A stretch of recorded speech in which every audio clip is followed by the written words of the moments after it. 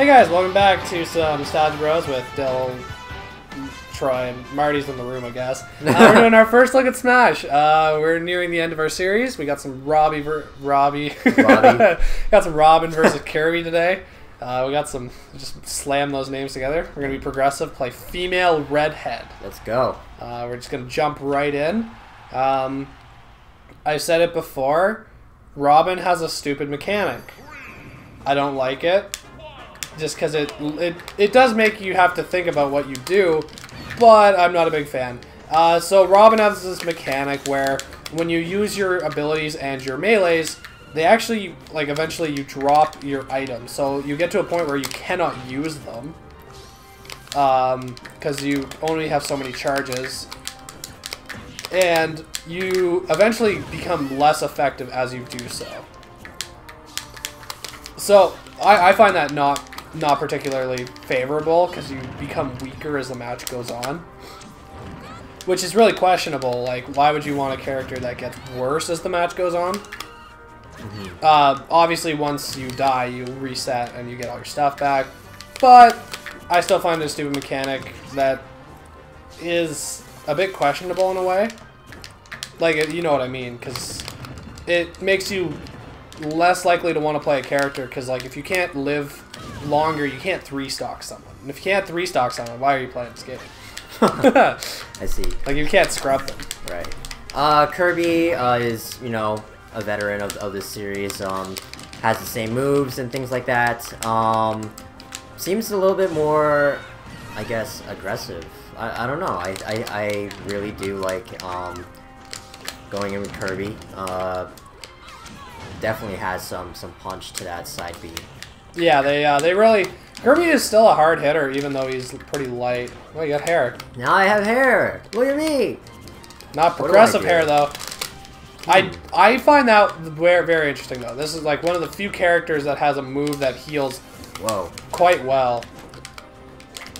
Yeah, I think they called that the Nosferatu. Nosferatu, yeah, because it's named after the vampire. So, yeah. On the actual other note, though, so Robin is a good defensive character overall. She, he, whichever one. She, he, we. It's an interesting character because you have all these other options that become less available later. That still bothers me, but they still feel good. Like, you have good spacing with your fireball. You got good range with your thunder move. Your air blade is not... It doesn't run out, which is good, because that means you won't be able to run out of air, like your up aerials. And it also can hit people below you, so you can really think about how you want to use it. Smashes are still strong. Aerial's still strong. Just this weird stuff. Like, they wanted to go cannon. So, yeah, they did add this where you lose your tomes when you use them too often. And yeah, even though it might, you know, Troy might not like it, that doesn't mean that it's not good by any means, but it's just a...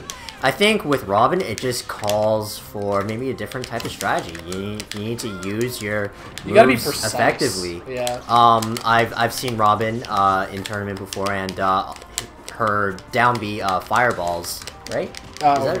Her side B fireball is really good for spacing characters out, because it's sort of like Ness's PK Fire, where they do kind of get stuck in the fire, so that you could follow up and do do a smash, or perhaps, you know, charge your neutral B move, which is very strong and reaches, you know, across the stage. Yeah, like, she does have options. It's just when you run out of options, it's a weird thing. I do like the Nosferatu. You regain a lot of health, and that can make a big difference. Not health. You gain what would you say that? Yeah, you get reduced percentage. So yeah. So Kirby, on the other hand, back to his roots, has really sweet aerials. They really upped his power levels. He actually hits like a truck for a little pink ball. Yeah, like as you saw before, his down A, you know, wrecked you. It sent you upwards. That's a very interesting thing. And I actually lived. Well, now I didn't. But I lived to 160%. I mean, that's pretty impressive, considering Kirby is probably one of the lightest characters in this game. But yeah. Yeah, so they really, like, I like his hammer because you can charge it up and move with it now. If you're good with it, it's a good finisher. And his aerial game is just as good as ever. So I suggest for those that haven't played Kirby, get on, like, or people that, veterans that have played Kirby, not like the, the youngers that used to do the little trick like that. Oh, wow! Air slash down. Damn. Finally. I thought I got you there. Yeah. So what he just tried to do, which was suck you and bring you to your death, it's one of those things where you're like, okay, that style's gone. It doesn't work very well because you can escape it so easily. But Kirby does have the ability to gain a part of a mirror matchup, because a lot of neutral Bs are very powerful in this game. There's only a few that I would not really want to get. Okay. Nothing wrong with having Robin's charged lightning ability. Yeah, that charge shot, man. I was so happy when I got that. Yeah, because you can use that infinitely. You don't have to worry. There's no tome. You don't run out of hair. Yeah, exactly. So for Kirby, he gets an infinite on it. So it makes him a bit more versatile. His air game, though, is just majestic, right, to say the least. So he's got a million small little hits, but they do a lot of damage. And he does have some back aerial finish, so... Yeah. And his smashes are nice. Yeah, and he seems like a good character. What do you think about Robin? Robin, as I said, like, I understand why they did it. It's not my favorite design choice. I'm not going to say it's, like, the worst thing they could do, and it's not going to make her unplayable by any means. But you do have to think about what you're doing with the character. So, if you're a person that likes to spam your ranged abilities... tough luck.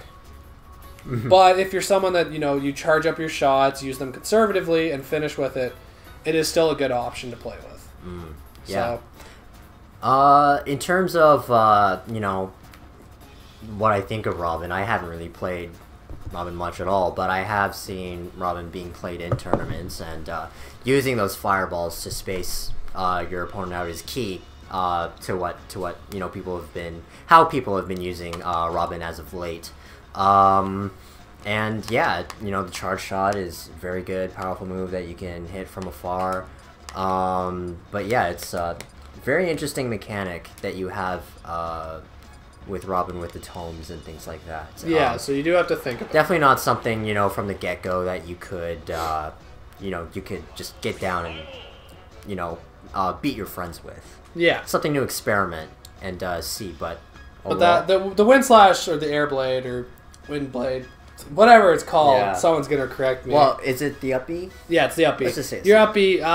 You do have the ability to push your opponents down, so you can use it like a spike with a good range. So if you're very smart about it, you can't run out of that. So play with your grabs and do that. You can get some interesting moves going on that front. Cool. So yeah, both feel good though. So see you guys next time for the great showdown of Duck Hunt Dog versus Duck Hunt Dog in our final iteration.